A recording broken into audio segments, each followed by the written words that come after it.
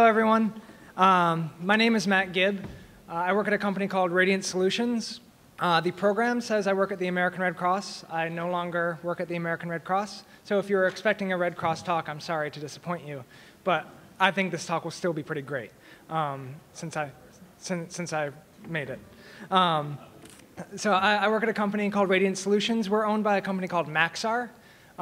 We're sister companies, if you will, with Digital Globe. Kevin Bullock from Digital Globe is actually giving a talk right next door. I hope you stay for this one. But Digital Globe and Radiant Solutions, we're good friends. So just to introduce Radiant to you a little bit, we're located just outside of Washington, D.C. in Herndon, Virginia, where it's not quite as swampy. And so when I was looking at the program after my talk was accepted, I saw the folks who I was going to be presenting with today. And I wanted to really make sure that we weren't going to be talking too much about the same topic and rehashing the same ideas over and over again. But after definitely not procrastinating on my talk, things became pretty clear. Street cred is really changing how people capture and validate POIs. And Mapbox has been able to efficiently validate data at scale by looking at every single change set. Diana and Lucas and their teams are really pushing the boundaries and finding new ways to fill gaps in data gathering and validation. So that idea really helped me hone in on what I wanted to talk about today. And it's not anything new. It's not my goal to push any boundaries with this talk, but to actually think inside our box, and that's not cool, and look at what we already have and how we can improve the validation experience for the OpenStreetMap user. So this is validation of the people, by the people, for the people. Half a score and 4 years ago, our founders brought forth on this internet a new map, conceived in nodes and dedicated to the proposition that all data is created open. I'll try and limit the puns and historical references from here on out, but that one fit. And President Lincoln only spoke for 2 minutes, so that would make a really awkward 18 minutes that we have left together. And again, it's open and free as long as you attribute share alike and keep open. So I'd like everyone to go way back and think about your first edit in OpenStreetMap. Where was it? When was it? Did anyone teach you? And why did you do it? So my first edit was 5 years ago. It was mapping in the Philippines after Typhoon Haiyan. My roommate, Camilla, was like, hey, there's this cool thing, OpenStreetMap, and there's this cool group, the Humanitarian OpenStreetMap team. Let's help and map some stuff. I'm like, okay, cool. So that's why I did it. That's what I did. There's my first change set. Isn't that a very descriptive change set comment? Very, very helpful for anyone who wants to go there after the fact. And I would like to show you my first edits in OpenStreetMap. How about those? Those are still there. I took these screenshots the other day. Those are still there. And I chose not to fix them as I looked at them. I will say that one that doesn't look like there's a building underneath it, imagery changes, all right? Places change, it's been 5 years, so I will say there was probably a building there at one point. So yeah, they're not great. I thought I killed it. And that was it. I didn't edit it again in OpenStreetMap for 2 years until I was unemployed, sitting in my parents' house after grad school, and I remembered, oh yeah, there's that OSM thing that we did. I live in a small town. It's probably not mapped. Sure enough, I went, I looked, it wasn't. So I spent some of my lovely unemployed time mapping my small town. So I just sort of went at it, started mapping small town in upstate New York, mapped all the buildings in JOSM, mapped a bunch of POIs. I also didn't realize that there was a building tool in JOSM until after I finished mapping my town. Now, it's only a couple hundred buildings, and I was unemployed. It's fine. I also didn't know that there was an orthogonalize tool, or press Q and all your buildings are magically squared. Didn't know it. I was just sort of figuring it out as I went along. And so, while there's so many more people learning and contributing to OSM, I personally do not want their experience to be like mine. We don't need any sort of gatekeeping in this community. There certainly needs to be a burden of wanting to contribute quality data from a new user. But we need to expect that things won't be perfect. Well, we all learn this way is not a good answer, and it's not good enough anymore. And I'd like to highlight a lot of the things that the community is doing and the great steps that are already headed in the right direction. And so again, thinking back to your first edit, how did you know what you were doing? Where did you look for help? Why did you tag the way you did? Why did you do it? Did you ask the community first? Did you square your buildings? It's a lot for a new mapper. It's a lot to take on. And for me, those are not necessarily questions that I knew how to answer when I first started mapping either. OSM is free, it's open, and it's decentralized, which it certainly has its pros and cons. It lets we, as the OSM US community, map how we want to map. It lets me, as a guy who maps POIs for indoor play places, where I take my kids to their friends' birthday parties and stand in a padded room surrounded by screaming 6-year-olds for 2 hours. It lets me map those and tag them how I see fit, which is usually amenity equals gateway to hell. I kid, but we have a lot of freedom to map what we want in OSM, right? And there's so many great tools to help with that, but they live everywhere. And as a new user, we don't know what we don't know. So like I said, there's a lot of good steps already in the right direction. It's our responsibility as an OSM community to make sure that new mappers have the resources they need. The ID editor team has done something great in pointing people to events that happen locally. That's the first thing you see right after you make your first edit now. That's awesome. Learn OSM is a fantastic resource that I tell everyone to go to whenever I get the chance. Go to Learn OSM. It's fantastic. The new version of the Tasking Manager provides a platform for mappers to ask questions as they map. There are local mappers who take it upon themselves to reach out and give users feedback. Like this note I got a little while after I mapped my hometown. It was a few months later. It's short and sweet, but to me, it really meant a lot. We need more of this. I don't know if Russ is here at the conference, but if you are, and if you're in this room, thank you. I appreciate it. So in the last 2 years, as we all know, the focus on machine learning has increased. And when it comes to drawing buildings and roads from satellite imagery, there's really no better way to improve efficiency in creating a base map. This is going to have a huge impact on OSM. While there's justified hesitation to some of these changes, companies are working with the community to make this data available and useful for OSM. This summer, Microsoft released building footprints for the entire US. Facebook is working on importing roads into Thailand in OSM.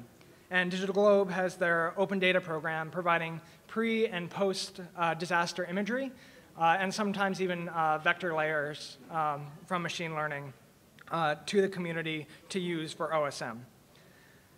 So and this is just a very small sample. There's a number of companies here who are contributing in many different ways to OSM. So thank you for that. Machine learning is not going away. But how do we manage it, especially when we need to ensure the quality of the data? And more importantly, how do we do it without alienating the most important part of the community, the users? We do it by making the users better. I'm pretty sure this is my last historical reference. Within the OSM ecosystem, there's a huge number of open source tools that can be used to address issues of data quality. These are often created by volunteers or even companies dependent on the continuing success of OSM. These tools range from analyzing every single change set submitted to running topological checks on subsets of the data. These are all links to currently or soon-to-be open-source GitHub repos. These were all created to fill a gap in validation. And it's a gap that still exists, but we shouldn't forget about these, because there's some really cool stuff that we can do with it. So here's the problem as I see it. We have all of the users, over 1 million, right, and growing. We have all the tools to find these issues. That last page, you can find any number of issues in OSM data. And we have all the scary robots that are going to take our jobs and map all of our buildings, right? But it's going to leave us open to do more and better things with OSM. The issue we have is we don't have as many users fixing issues and giving feedback to new users who can add more detailed information to the map, the things that the machines can't do. And so how do we improve a community member's skill set while improving map quality? Again, we need to look at the tools that already exist. This is one workflow that I've looked at. And there's many more permutations, combinations of all the tools I listed and many more. But we really need to see what's out there and build the bridges between them so that the community isn't operating in silos.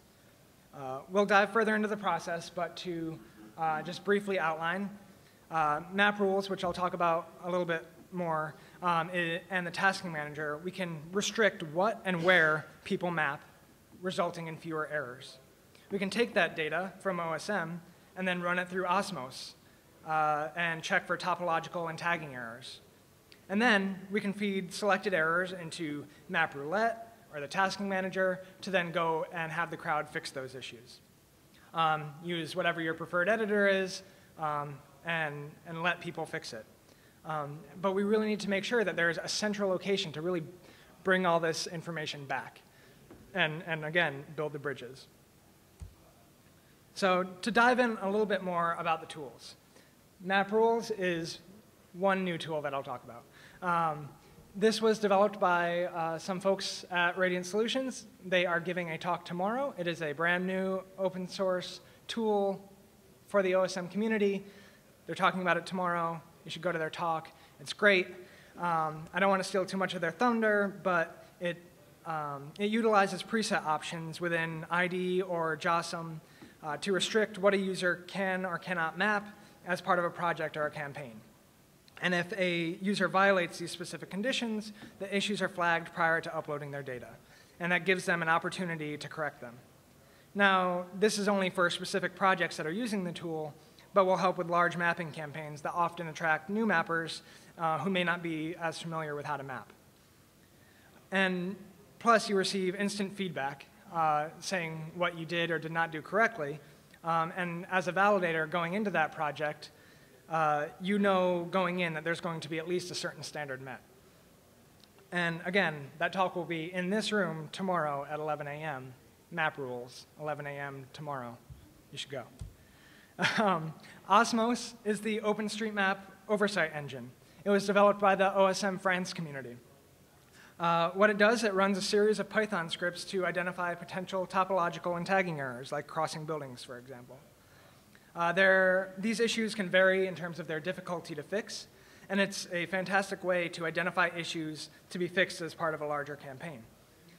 It also has a feature which lets a user, when logged in to the OSM account, can see what issues that they have potentially created. And this serves as a good reality check and feedback mechanism for improving a user skill set. It's sort of cut off at the top there, but I'm logged in and it says I have 2,500 potential issues. So like I said, a reality check for me. They could be false positives, but they could be very real issues that I need to go and fix, and I should go do that. This is just a quick snip of the user page where you can see which errors you fixed. Go ahead and dive in to fix them. The tasking manager, as many of you know, was created by the humanitarian OpenStreetMap team. It splits up an area for collaboration when mapping.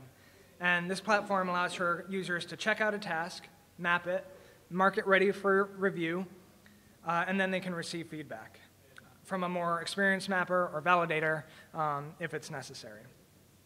There's also an opportunity to ask questions to other users mapping as part of the same project.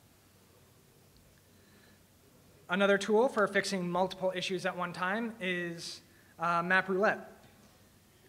In Map Roulette, a campaign or a challenge is created for a specific issue. You can see here, this is fixing bridges without a layer tag in Italy. And so what it does is it sends you to an issue, you go in, you fix it, you click I fixed it, and it sends you automatically to the next one, so you can just go through and very quickly fix issues. You can also see that there's a difficulty rating.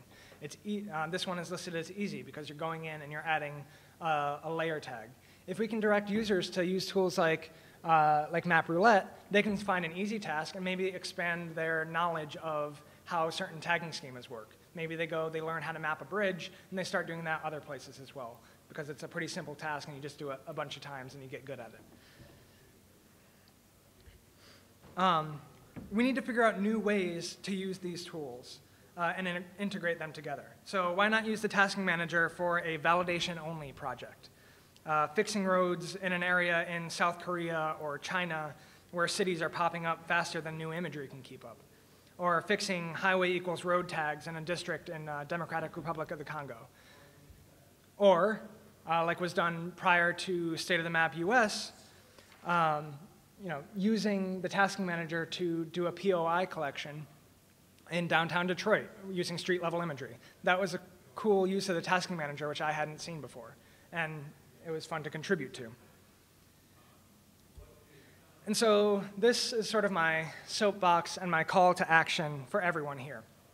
Contribute your code, share your workflows, find new ways to use these old tools. I'm not saying new tools don't solve problems, because they do. There are many gaps left to fill. But we should be smart about things because we work better together. And so by directing OSM community members towards issues that are fixable at their own skill level, mappers can expand their knowledge of the tagging schema, therefore expanding how they can contribute. Mappers can feel more empowered to correct other issues, like, hey, I fixed this bridge, I bet I could fix this other thing too. Mappers become more connected to the greater OSM community. Some people only map railways, some people only map roads or bike paths. But by broadening the knowledge of new users, they're able to contribute in other ways that they may not have thought before, that may align with their interests. But the biggest hurdle is making these connections between these tools and providing that feedback back to the user so that they can keep returning in a meaningful way. And I get it. Some of the stuff that I've said here is a bit crunchy. And when I put it to practice, this isn't going to stop a group of middle schoolers from going in and tracing things in their school parking lot. But that's not the gap that I'm trying to address. The data working group, other companies that are invested in validation, local OSM chapters, they're all finding ways to address sort of grand validation scales and vandalism. But what I'm talking about is finding the user who had a really bad first change set and helping them map a slightly better second change set. And so that they can have a really good 1,000th change set. Because we need to resolve that the mappers for the last 14 years have not contributed in vain. And that the map of the users, by the users, and for the users shall not perish from the earth. So, thank you very much.